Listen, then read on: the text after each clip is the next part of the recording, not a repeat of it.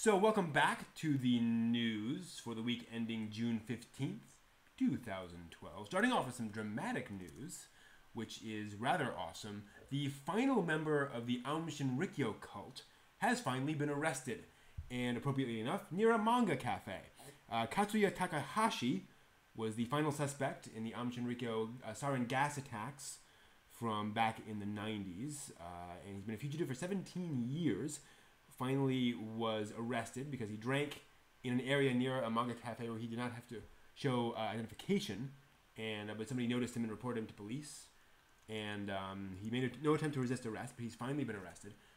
This was the very bizarre cult that released sarin gas in the Japanese subway system and killed a number of people, and was one of the reasons why Evangelion actually had some issues.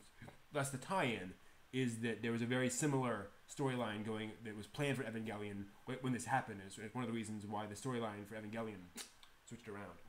So the final suspect has been arrested and will hopefully face justice for that horrible attack in 1995. So, moving on to slightly nicer news.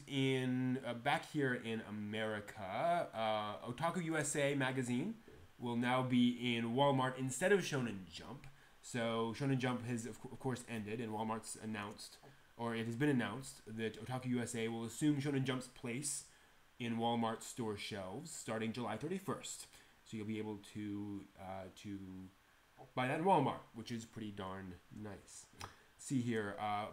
Also in Jump news, over in Japan, Shueisha has announced a new magazine called Young Jump, which will be basically a spin-off. A new website called Tonari no Young Jump, which is a spin-off of Weekly Young Jump, and it'll start with a manga by the creator of iShield 21, Yusuke Murata, and there'll be a new magical girl manga series in there, as well as a bunch of other things. And they're going to be releasing new material every week. New stuff every day with a new series every week. So it's kind of a neat idea. Instead of releasing a whole bunch of stuff every week, they'll introduce a new series every week, and you'll get those new issues, essentially, of different series every day. Kind of a neat idea. So we'll see how that goes. Let's see here. Meanwhile, still in Japan, Nana Mizuki, a rather well-known voice actress over in Japan, has actually broken a record. Her 27th single, Time Space EP, was released on June 6th and placed on the 3rd on its first week in the charts to become her 17th top 10 single overall and her 16th in a row. And that makes her that gives her the record for top 10 singles amongst anime voice actors. Most ever, now beating out Megumi Hayashibara for that honor. So that's pretty impressive. This makes her 14th single in a row in the top 5. Wow, pretty amazing. So the single includes a Metro Baroque, the theme song for Blood Sea, and a song called Space Time Sapphire, used in a commercial by Rintaro. So good for Nana Mizuki. Top-notch voice actress there. Pretty cool. See here, in kind of weird news over in Japan, there's some, at the International Tokyo Toy Show, there were some rather large figurines, and let me see if I can show that to you here real quick. If you like Pretty Cure, yeah, here are some life-size Pretty Cure figurines that were shown at International Tokyo Toy Show. Wow, pretty darn amazing. They're also going to release some cosmetic compacts with real makeup based on the show, so that's kind of amazing. In other kind of weird news, Linkin Park is getting their own Nendoroids. I'm not joking. This is what they look like. That's right, Linkin Park Nendoroids. Just weird and awesome, but that kind of describes Japan pretty well, doesn't it? Let's see what else. A couple other weird things. An Evangelion horse racing TV ad came out this week in Japan. The Japan Racing Association basically had some commercials done themed around Evangelion Kotono Mitsuishi, the voice actress who plays Misato, narrates the commercials. Very weird things. And so there's an Evangelion tie-in to horse racing. Imagine that. Also in singer news, tying in with Nana Mizuki, Tomohisa Yamashita, also known as Yamap, a Japanese singer and actor, will appear in Toriko, playing himself. They've actually created a character for him in Toriko, and he will be showing up in the anime series. It's a kind of a neat idea, actually, to make those characters actually show up in the series.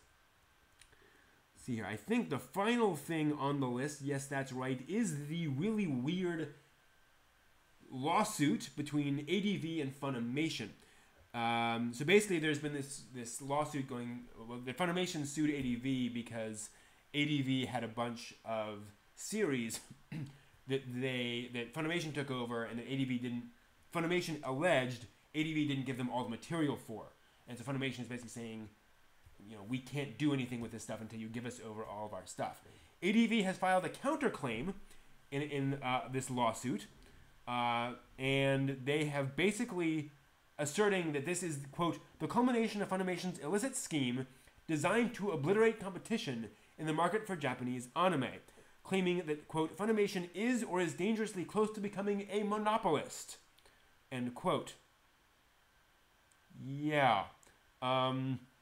They claim that Funimation's original claims, quote, are a baseless attempt to drive out competition, and Funimation should be held accountable for its actions, end quote. So they're basically claiming that, here we go. Funimation has violated the Federal Sherman Act and the Texas Free Enterprise Act, so ADV claims. They're monopolists in various downstream and upstream markets for Japanese anime, attempting to achieve a monopoly, blah, blah, blah, blah, blah, blah, blah. Yeah, Funimation has responded by saying, quote, we believe these counterclaims are frivolous and will soon be dismissed. Funimation is obviously not a monopoly, has not sought a monopoly, and has never been in violation of antitrust laws. Rather, these claims are brought in a transparent attempt to gain leverage in the case because the defendants lack any defense to Funimation's original claims, which sounds about right. I mean, certainly Funimation is the dominant player, but the idea that they are illegally trying to become a monopoly, or that they are a monopoly, is kind of ridiculous. So we'll see how it turns out in court. But that's where that currently is. Kind of sad, but that's sometimes the way things are. So thanks for watching. I will see you next week.